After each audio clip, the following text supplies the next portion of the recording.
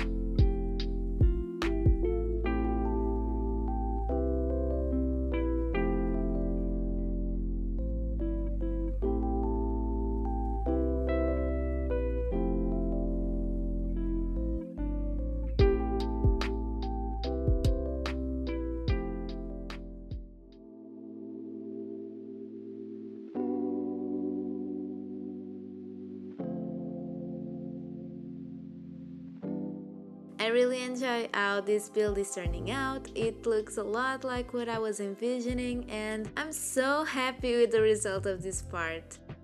If you'd like to see a finished product of mine, I toured my first island a few weeks ago, so go check it out. As always, thank you so much for watching, and I hope to see you next time. Bye!